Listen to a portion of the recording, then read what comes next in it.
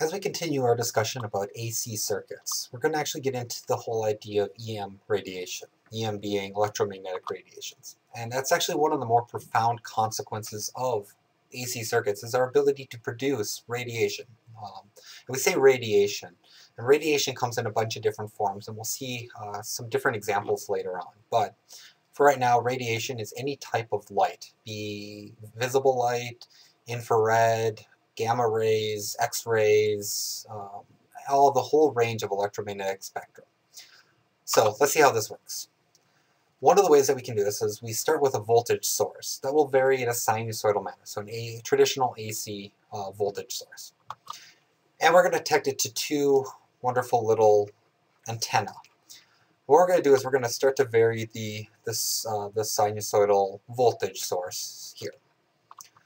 So voltage source, when it's in one way, it's going to cause more positive charges to be on one side and negative charges to be on the other. And what's going to happen is that's going to set up an electric field, and that electric field is going to be pointing in a traditional way in the downward direction.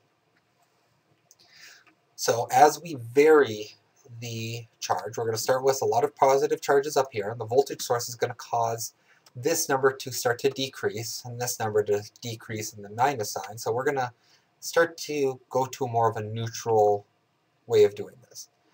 And you'll see that as this gets smaller, as these values, as the sinusoidal field gets smaller, the electric field that gets produced gets smaller and smaller and smaller. And then we switch our signs, and when the voltage switches its signs, again we're going to get the same thing happening, except for now the field has reversed, and when the voltage gets larger, the field is going to get larger. Again, when we get to the top, we start to decrease and go down, and then we're going to switch again and produce down. You'll start to see that as a function of time, along this black arrow, we're going to start to produce this radiation, this electric field that gets produced and gets radiated outside. And this will happen in this direction, will happen in this direction, will happen towards us, away from us, all the directions away that are perpendicular to this, so that where the field is in parallel to this oscillation. And this works really nice, and the radiation is going to get radiated out away from it. Well, that's not the only thing that's going to happen. The other thing that's going to happen is because we have a changing an electric field, we're going to get a changing magnetic field that matches this, this change. So we're going to start with our regular electric field, our time electric field, or time-dependent electric field. And what's going to happen is we're going to add in a magnetic field. And the way that it adds in, you'll see that if the field is down in the downward direction, we're going to get a magnetic field perpendicular to this. And it's one of the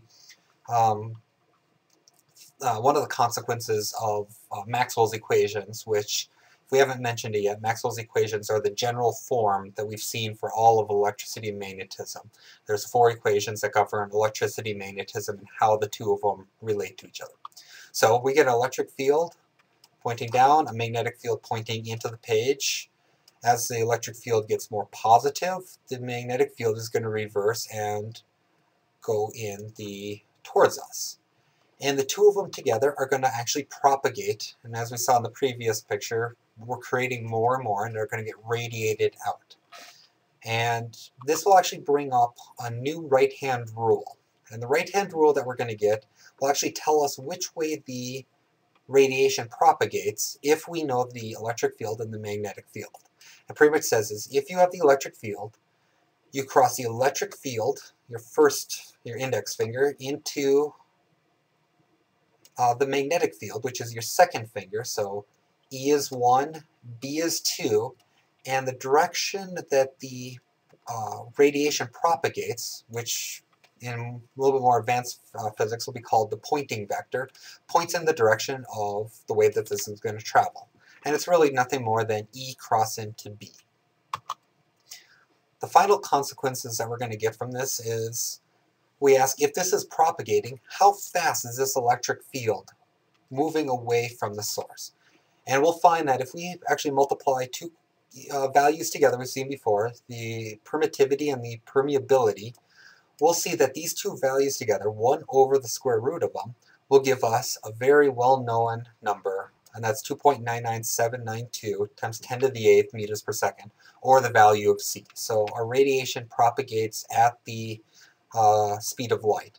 And this is, actually we define what the speed of light is, and we can actually figure out these other values from it. So c is defined, mu naught is defined, and we can measure E naught based off of these two values. So we can see that electromagnetic radiation, or light, or any other type of radiation like this, does have some relationship between electric and magnetic field.